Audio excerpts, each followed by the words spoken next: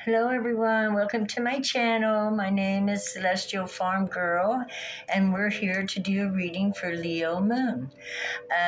This is a reading about where the moon is smack dab in the middle of the constellation of Leo, reflecting all kinds of energies down. And Mercury just happens to be there, so they're having, a nice little chit chat among friends. Mercury, the moon, and Leo. And I love that. I love it. I love working with the moon. She is the divine feminine, and she's all about feelings. And so that's why I do that. So we're going to look at your feelings, Leo, and see what's going on. I'm going to get an archetype card out of this deck here. Put the pen over there. I love you guys. I love Leos. I happen to be a Virgo, but my moon was in Leo when I was born, so they were side by side, the sun in Virgo and the moon in Leo. I kind of like that combination, a lot of fire and water action there, and some wonderful practical sign of Virgo, and lovely, lovely, lovely proud Leo. And when I say proud, I mean proud of being who they are, proud of what they've accomplished, proud of their children, proud of their family. A big heart full of love. One should be proud that they have a big heart full of love, right? A big heart of joy to share with others, whether they, understand Leo or not, and may think that Leo is full of pride, but there's a difference between pride and ego. Pride is just being happy in who you are and who God created you to be, and Leo's like that. The Orphan. Okay, Leo, you may be having some feelings of, gosh darn it, of aloneness, of, aloneness, abandonment. You may be going through your shadow side, looking at the parts of yourself that you don't really like. And I want to tell you, Leo, you need to love them the most. The feelings that you're getting, you need to love yourself through it and let yourself know that it's natural. What you're going through is natural, okay? These feelings, whatever they are. And you are not alone. You're never alone, because the universe is always with us, and so are our ancestors, passed over loved ones. We are never, never, never, never alone. Okay, so we have Virgo here, 7, and the sun. So 7 is spiritual number. Virgo is all about practicality, and the sun, that's your planet, right, Leo? You are. The sun does shine through Leo, right?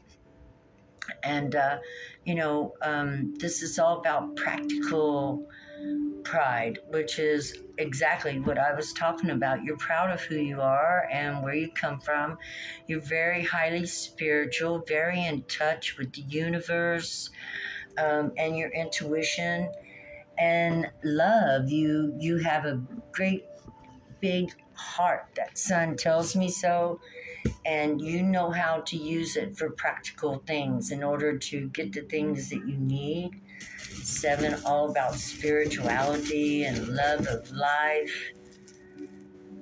Because if you love life, you're spiritual, because life is a spiritual, they say we're having a human experience, but to be just a human is kind of dull. But when you add a dab of the mysticism and a few awesome hopes and beliefs to it, it becomes real magical, like the unicorn, right? You just got to have faith in things that, you don't see. We don't see the air, but we know the air is there, and we know we breathe, right? And that's kind of what faith is. It's knowing something's there. We might not see it, but we know it. And with that, that's all we need to make shine, right, Leo? You shine. Okay, so we have a heart here, And it looks like this Leo may be in love or had given their heart at one time to someone, and maybe feeling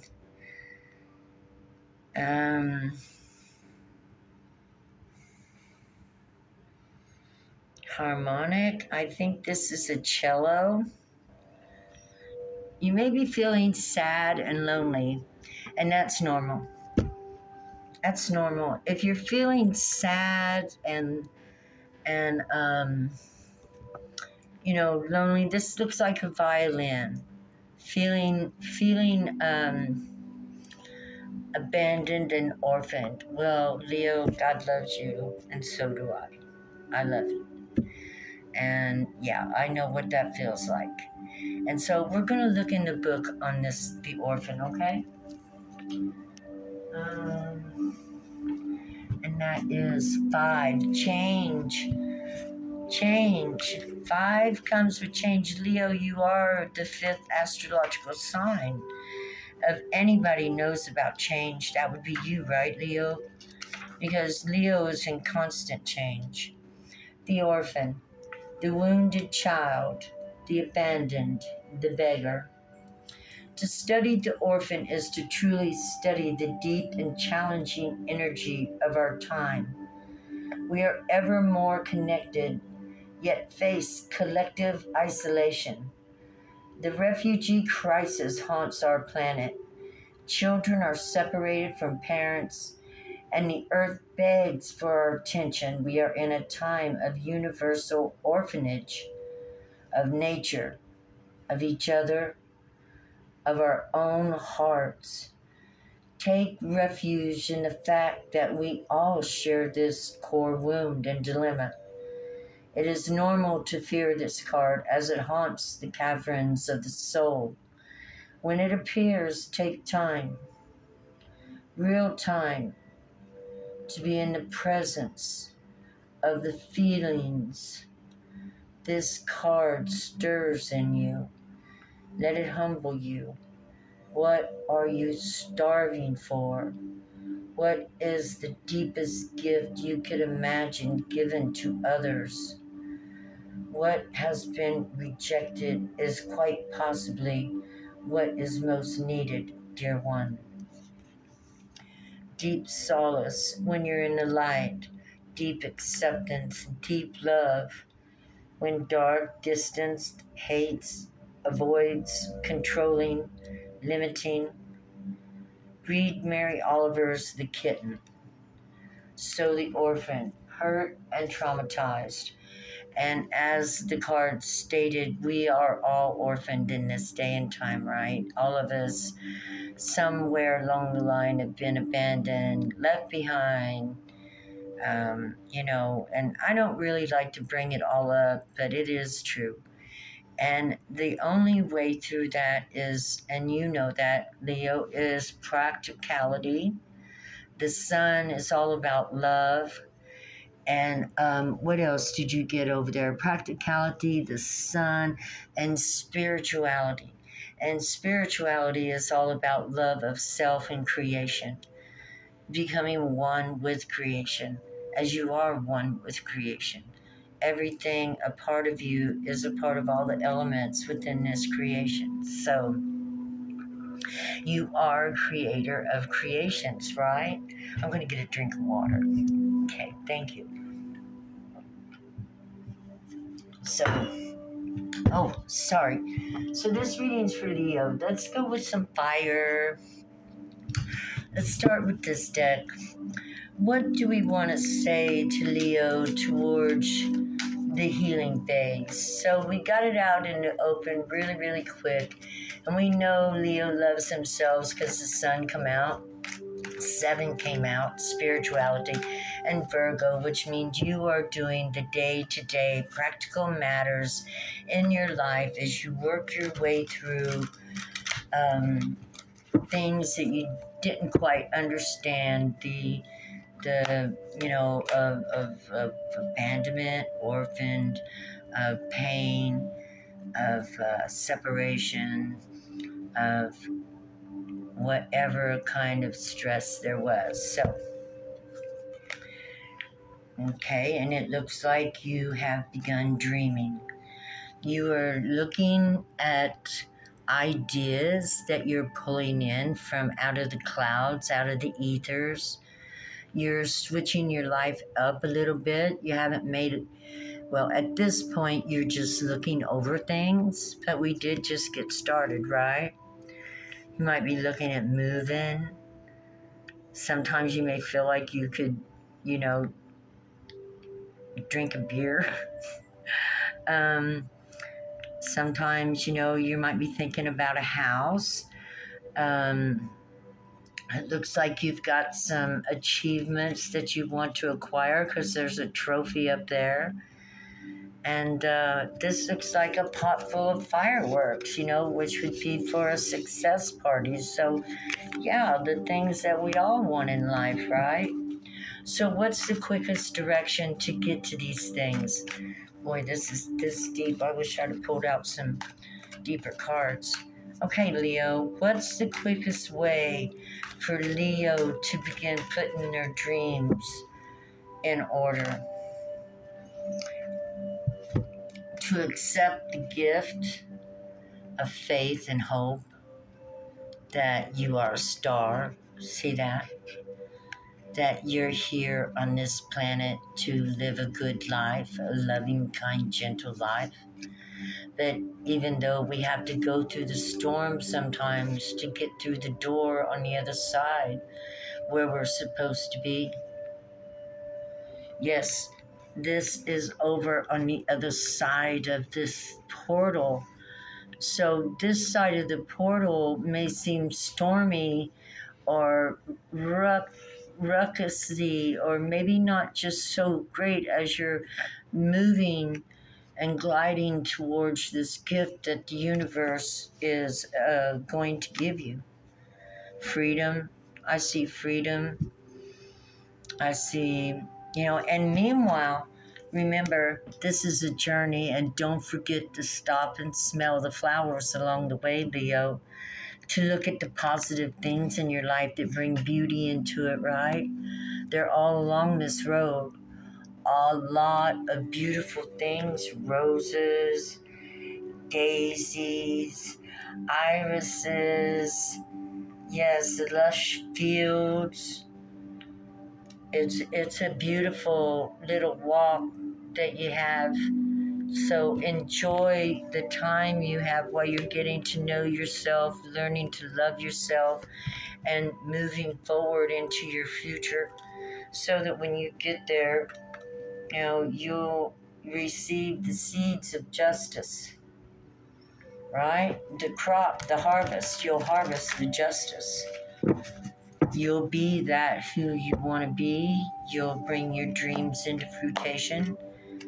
And, you'll stop and smell the roses along the way. It'll be a journey. You'll talk about it someday.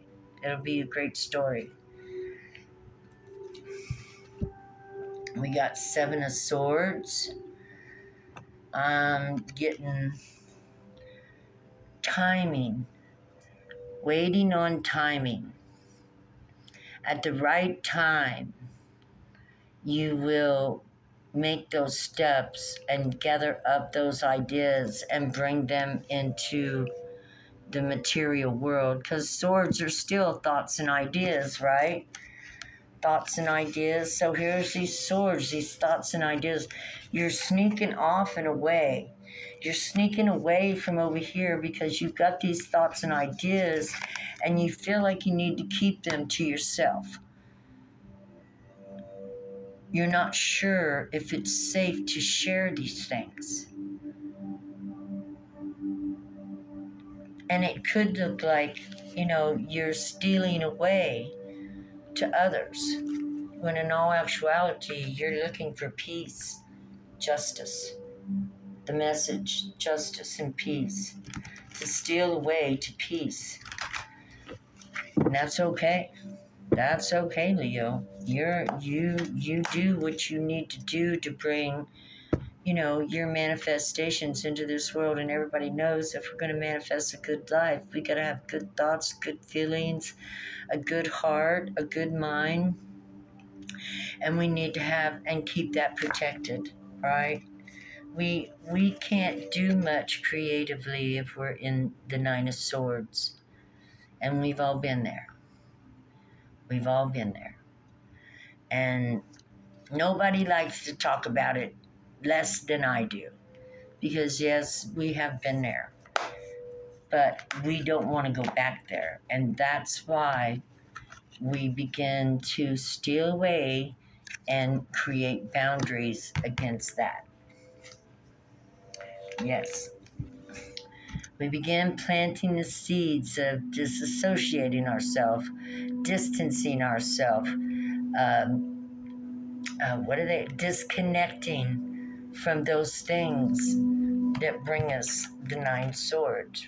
Right, Leo? Because we have to take care of ourselves, and we know that we have to sow. There's that seed, and here you are planting,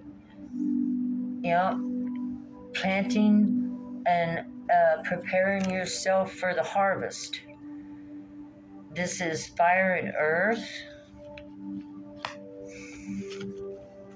Yeah, cracking the shells of the seeds, fire and earth, bringing them up with sunshine, shining on those seeds and bringing them up. Look at this.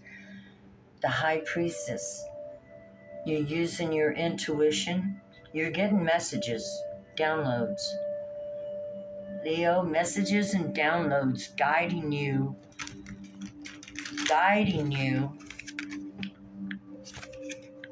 You're following the yellow road, Leo. The yellow road guiding you to that place where you're going to find personal satisfaction, love, peace, gentleness. You're planting the seeds of whatever. Okay, so I'm saying all those things because those would be the seeds that I would want to plant in my life. You may be planting prosperity and abundance. Of course, we all want that too, right? Because what's good for you is good for me. What's good for me is good for you. And here you are. Okay. Well, it looks like you may be a little conflicted over the things you want. Might have a couple, different opinions coming in, whether from you, spirit, or just, people around you. What's the conflict over? What's Leo's conflict over? Now, the Tower.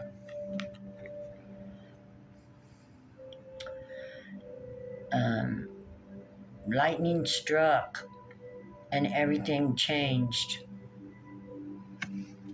And Leo, nothing will ever be the same, right? Okay. How are we doing here? How are we going? How about this Tower? What about the Tower?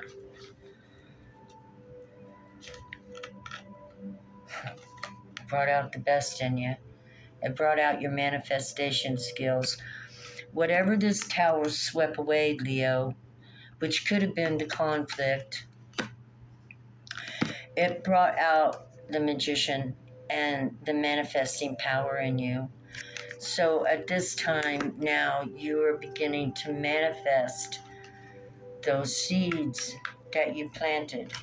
And it looks like, it's been a rough little spell, off and on. But once you begin manifesting, your thoughts begin manifesting. You want to seek peace, the wheel of fortune.